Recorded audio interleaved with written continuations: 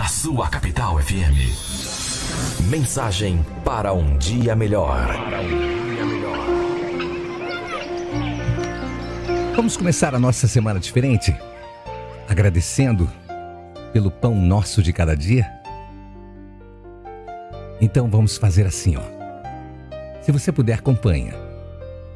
Pai nosso, que está nas flores, no canto dos pássaros, no coração a pulsar, que está na compaixão, na caridade, na paciência, que está no gesto de perdão.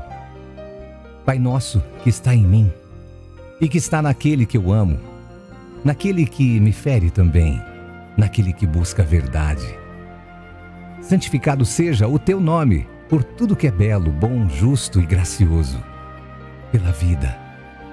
Venha a nós o teu reino de paz e justiça, de fé, caridade, luz e amor. Seja feita sempre a tua santa vontade, Senhor, ainda que minhas rogativas prezem mais o meu orgulho do que as minhas reais necessidades. Perdoa as minhas ofensas, os meus erros, as minhas faltas. Perdoa quando se torna frio o meu coração. Perdoa-me assim como eu possa perdoar aqueles que me ofenderam um dia, mesmo quando meu coração ainda esteja ferido. Não me deixa cair nas tentações do mundo, dos erros, dos vícios ou do egoísmo.